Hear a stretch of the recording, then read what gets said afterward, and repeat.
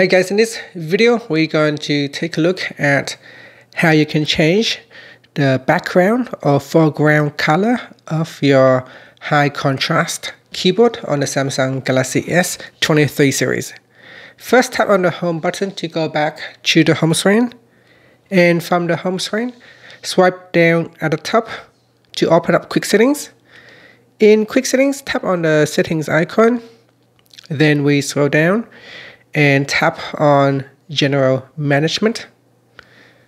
Now in here, go down and tap on Samsung keyboard settings.